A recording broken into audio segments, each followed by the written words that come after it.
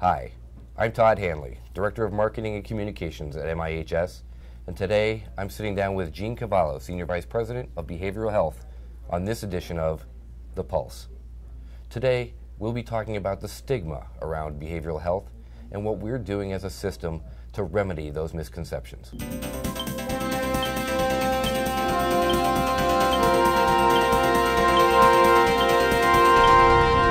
thank you for joining me here today. There's a lot of perceptions, whether they be right, wrong, or somewhere in between, about behavioral health and people who are experiencing symptoms of mental illness. Tell me a little bit about what people think and what is reality.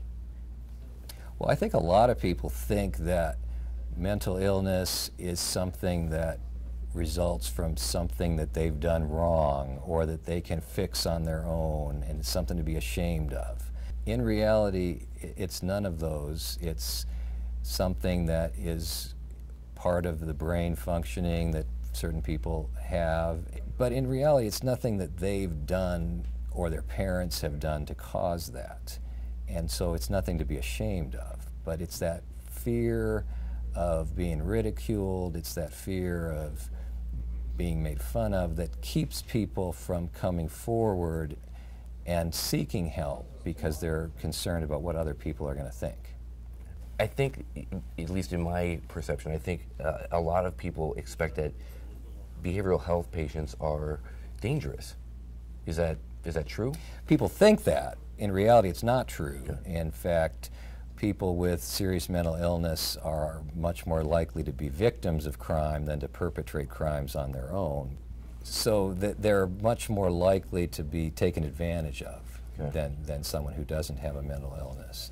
But mental illness doesn't make somebody more violent. Okay. Well, you know, one of the sad statistics is that it's an average of 8 to 10 years from the first onset of symptoms before people get help for mental illness-related issues. We would never accept that with something like diabetes or high blood pressure or cancer, you know.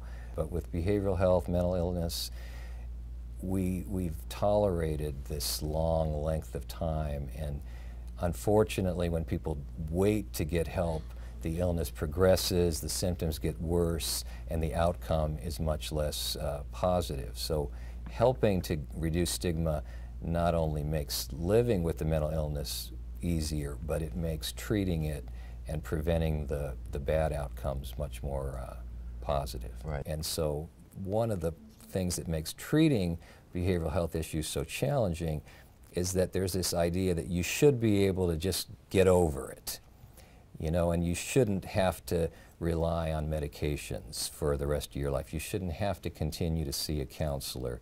You should just be able to get over it. And that, unfortunately, prevents people from getting control over the issue on a long-term basis. Okay. So what are we doing as an organization to help address this stigma and or educate the general population to maybe change their perceptions or reevaluate or readjust how they think about it?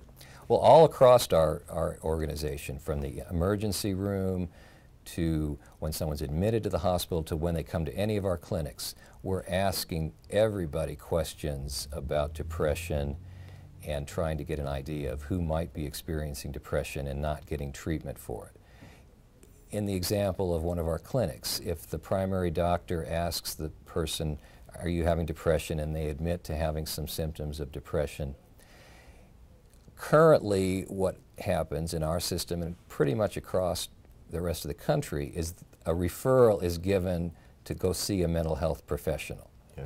And the research has shown that more than half the people never go. Okay. And so they don't get the treatment, and the depression doesn't go away, and it gets worse, and the only time they actually get the treatment is when something really serious happens, like they can no longer go to work, or they can't get out of bed, or they're thinking about killing themselves. So if we can get to the point where we're actually providing the behavioral health services in the clinic, instead of saying, here's a referral, go call them, and because I'm ashamed, I'm not going to do it. I have a counselor right here that's part of our team. Let me bring them into the office and let's talk together and let's see if we can't get you some help. And the studies of systems that are doing that now, integrating behavioral health into primary care, you have a much more,